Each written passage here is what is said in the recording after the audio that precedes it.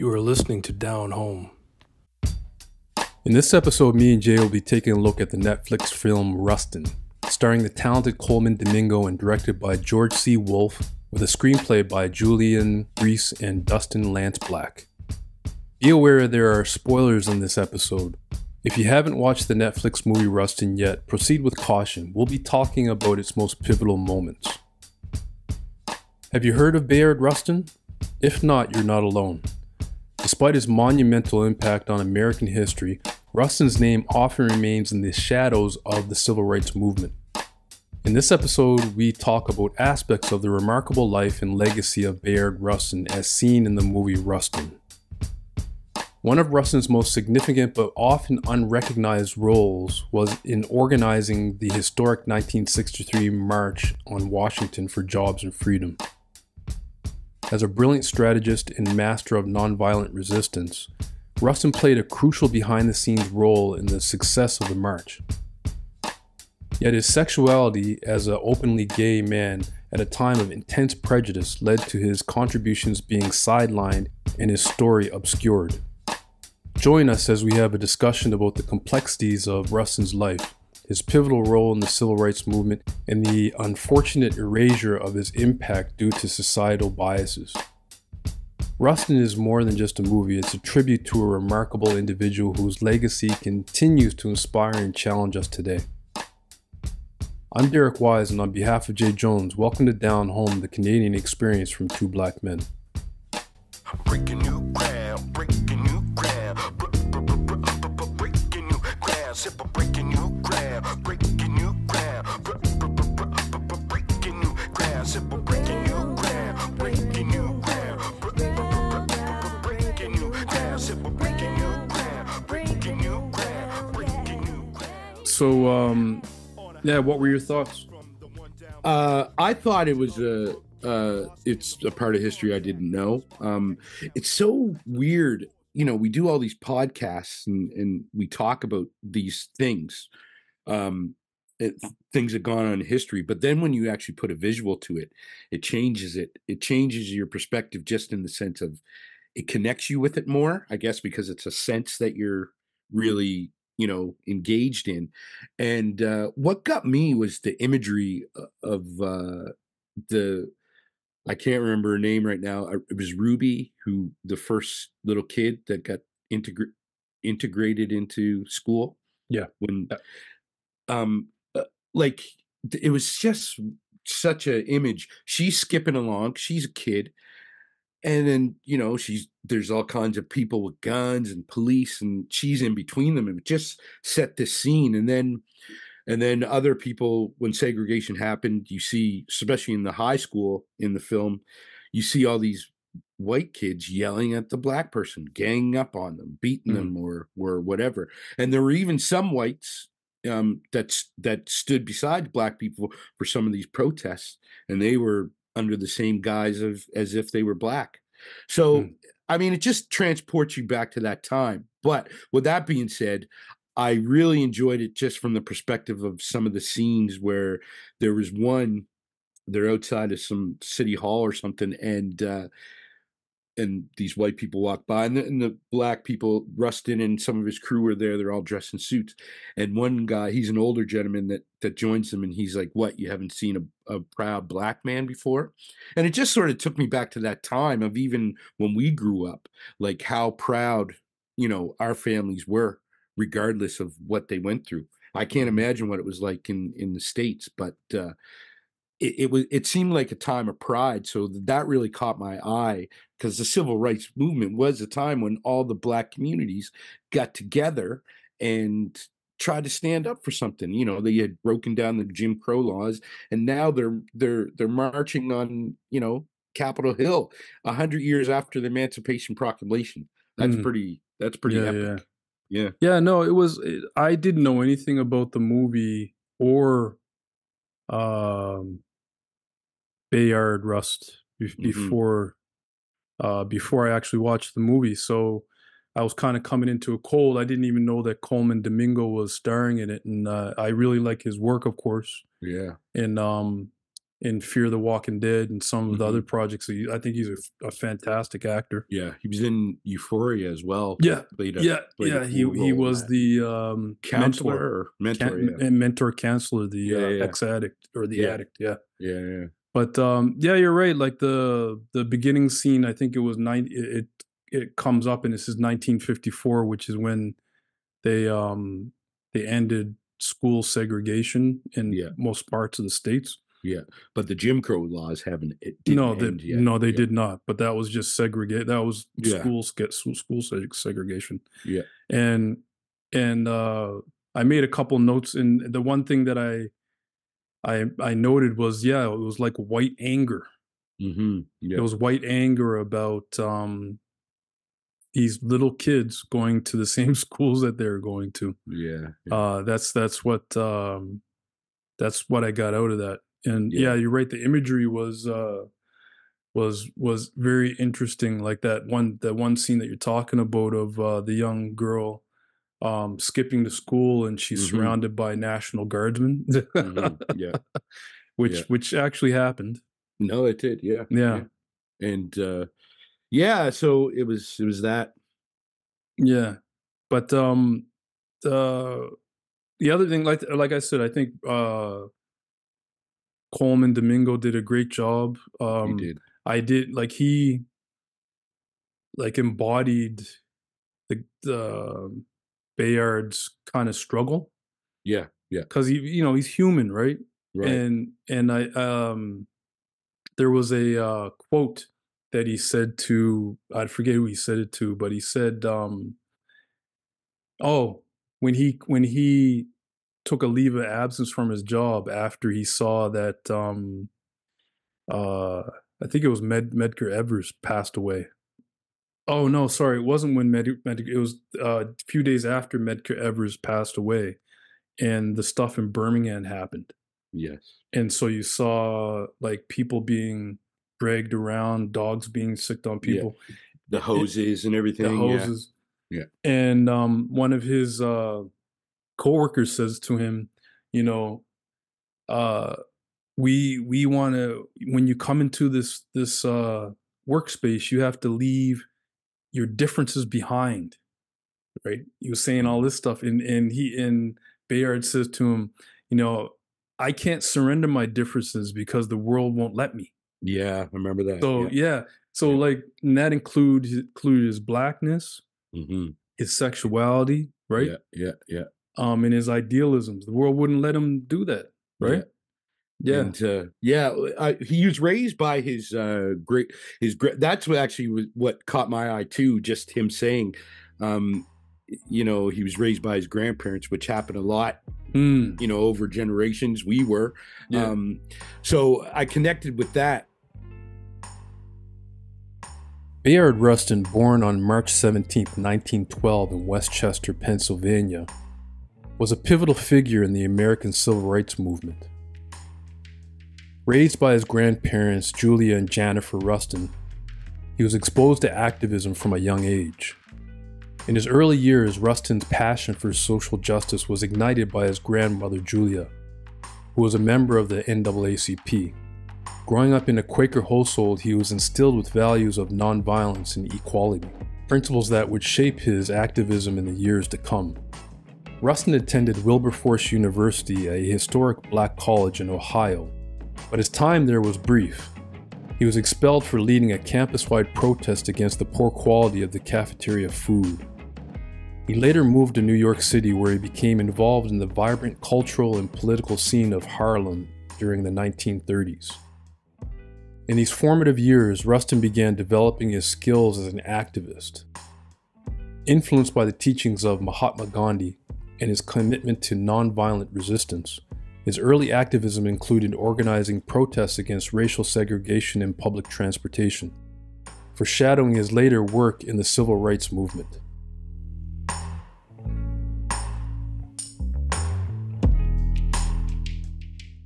But he also he thought his mother was actually his sister for the longest time, Yeah. because he was raised.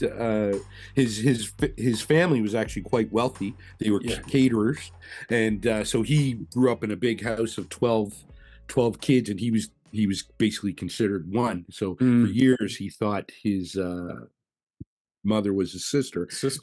What really amazed me was the fact that he, even though the world wouldn't let him, he still did. He still was himself. Yeah, man. And there was a quote from his grandmother that I read. He had discovered that he was like, "Grandma, I think I like the company of boys." He goes, "I like being around boys," and she just said, "Well, I guess you have to do it then."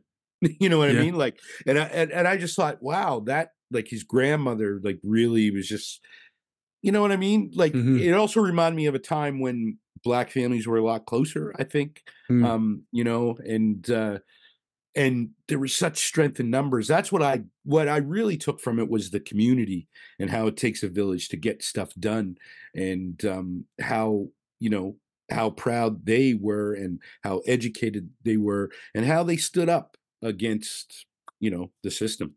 Yeah. There was a lot of hurdles he had to jump over. Like, well, first of all, our community, it, I'm sure it's changed, but a lot of the Black people in the States and the older Black populace, well, actually, just the Black people in Canada in general, were actually quite conservative, small c conservative. Yeah. So, you know, for someone like him to openly be gay, and he was also dating a young white man. So all that, I looked it up. All that stuff is true. Yeah. The two relationships that they depicted in the movie were true. The young white man named Tom, and Elias, I think, and Elias the Taylor, black Reverend, that he had the affair with. All that's true, right? Yeah. Which just humanizes him, if anything, right? Yeah. But those were, you know, he loved who he loved, right? Yeah. And well, I mean, he even said that in one of the scene when one of the partners, the white partner, finds out. He said, "I have feelings for him." So, and yeah. But the fact that because he was the architect, the actual organizer of the March on Washington. Yep. And for history to put him aside because of his sexuality, it's disgusting. Yeah, it totally is. One of the main hurdles Rustin faced was navigating the complexities of the various civil rights organizations involved. From the NAACP to the Southern Christian Leadership Conference led by Dr. Martin Luther King Jr., Rustin had to coordinate and unify these groups towards a common goal. The movie depicts this well. Despite his organizational and planning skill, Rustin faced immense challenges due to his identity as an openly gay man. At a time when homosexuality was heavily stigmatized, there were concerns within the movement about the potential backlash against Rustin's involvement. And there were political and government leaders like Strom Thurmond and J. Edgar Hoover who attempted to use Rustin's involvement as a means to discredit the march. Despite these obstacles, Rustin persisted, tirelessly working to ensure the success of the march. He was the chief architect of the logistics, coordinating transportation, security, and the overall program for the event. Rustin's influence was felt in every aspect of the march, from its peaceful and organized nature to its emphasis on nonviolent protest. However, despite his crucial role, Rustin's name was absent from the official list of organizers and speakers for the march. In hindsight, the reasons why seemed draconian and backward. The event leaders were concerned about his sexuality, his past ties to left-leaning organizations, and they wanted to present a more mainstream image of the civil rights movement to the American public. In the end, while Bayard Rustin's contributions to the 1963 March on Washington were indispensable, he remained largely unrecognized in the official narrative of the event. It wasn't until years later that his pivotal role began to receive the recognition that it deserved, as historians and activists shed light on his immense contributions to the fight for civil rights and equality in America. Well, back then, homosexuality was considered illegal. Yeah, So, it was. yeah. For most states, it was actually Yeah. illegal. Yeah, which Yeah. is Which is, we've come a long way. You know, well, I mean, you would think so. in that regard, I mean, I'm not saying it's still, at least it's not illegal. You It's know what I not mean? illegal, but Yes. in the court of public opinion, Yeah, like all everything. this stuff still Yeah. holds, man. It all It will. holds. Well, that's the thing. And also, he was also a big proponent in New York for getting their school system integrated as well. It Hmm. was a one day demonstration. It wasn't a march. It was a demonstration, and it had 400,000 people, mainly Puerto Ricans and blacks, who all boycotted, and even got some of the teachers to come together and stand inside. The union didn't comply, but they said they would help anyone who received backlashes. And the whole meaning was to integrate the school system. And, you know, he was very passionate about it, saying how it would benefit everybody. A lot of hurdles, you know, it didn't quite stick at first, but Hmm. he just seemed to be a passionate man in everything that he did. He was also an accomplished tenor singer. Yeah, He the movie recorded did lots of illustrate that. Yeah. yeah, recorded lots of albums, and Hmm.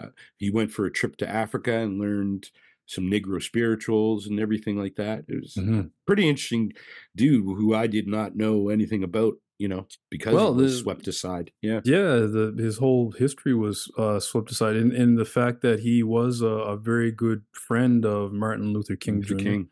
Yeah, and like his kids considered him uncle, yeah, and the rift that his exportation from the NAACP for all those years, the rift that caused between the two of them, all that stuff is true.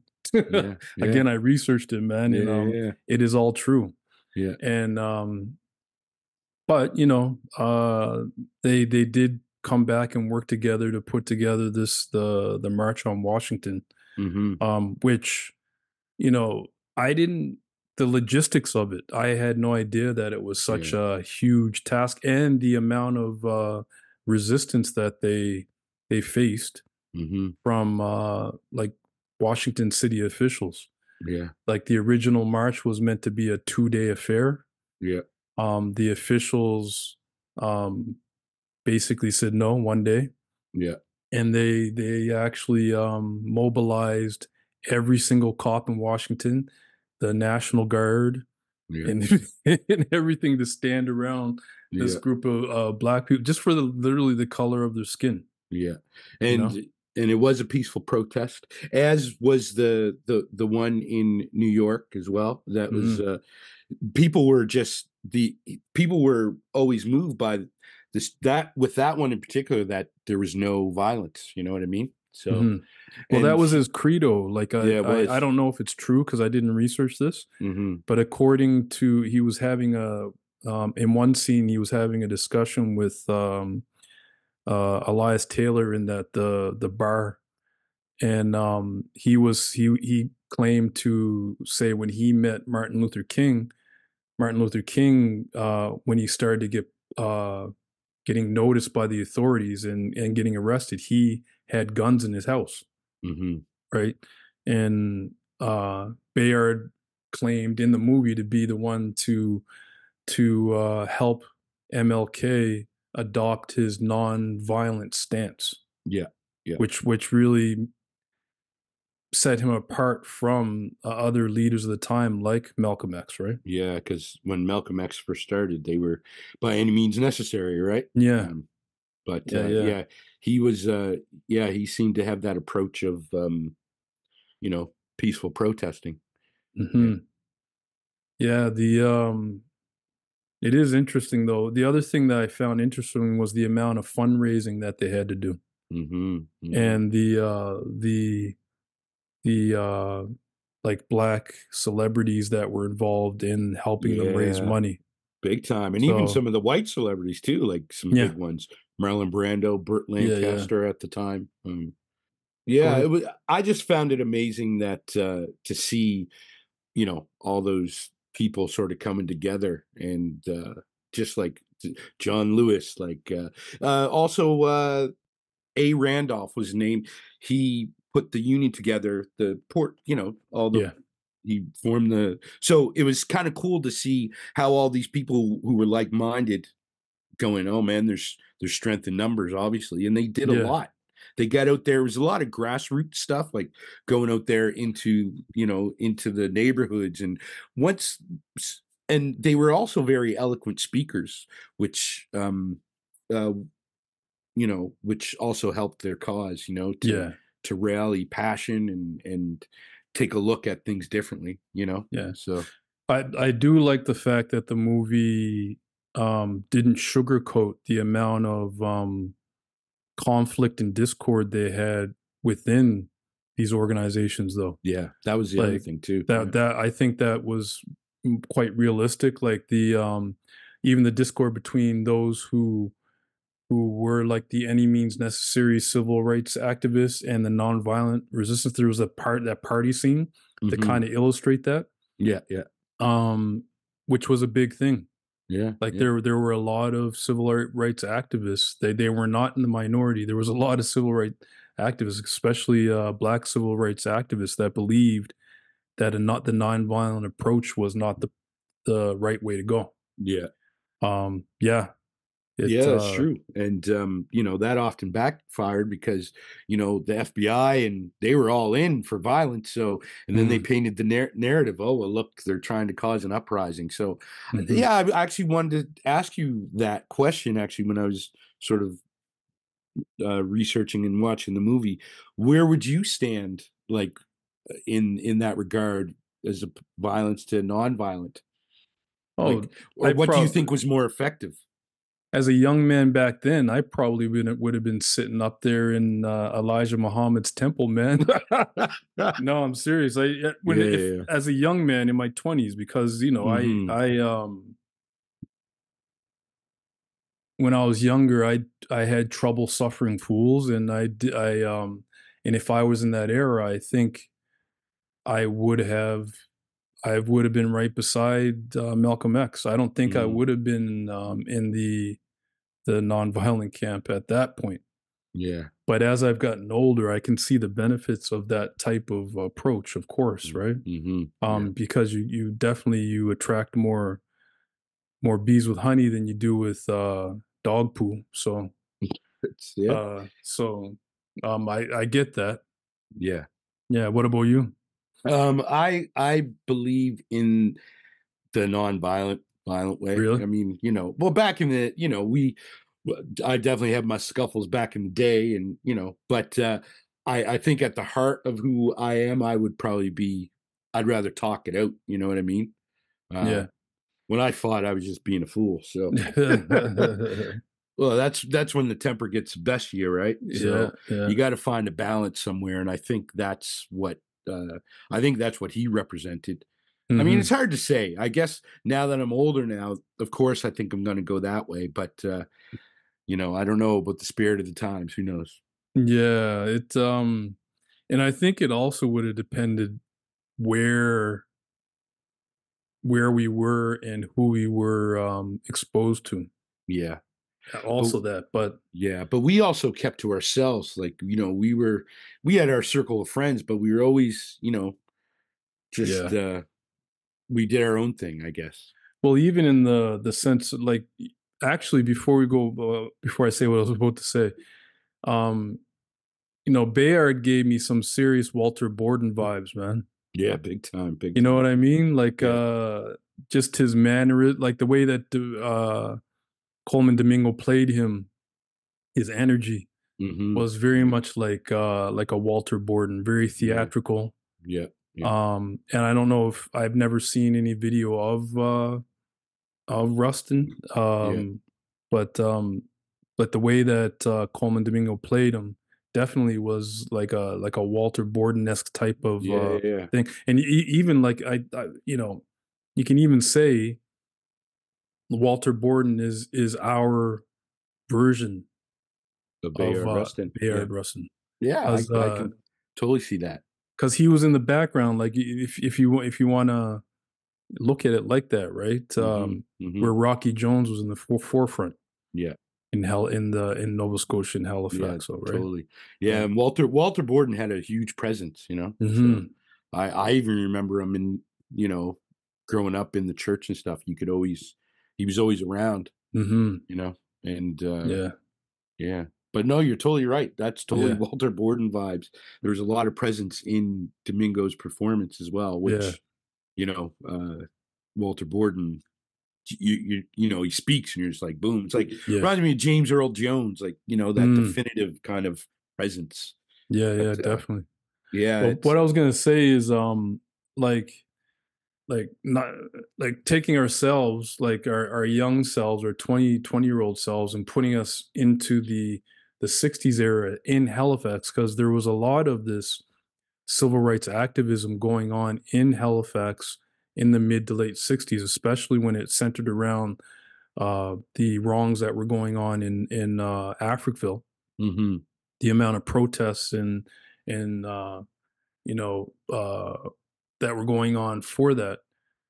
You know, I think I would have been there in that sense. I think I would have been going to the protests and stuff like that, right? Yeah, I think it's a very good point. I think if I was, you know, back then, and I think in that time my family was actually still living in the North End, so I would have been exposed to a different environment that I actually grew up in, and I grew up in that environment as well because I went to church every Sunday.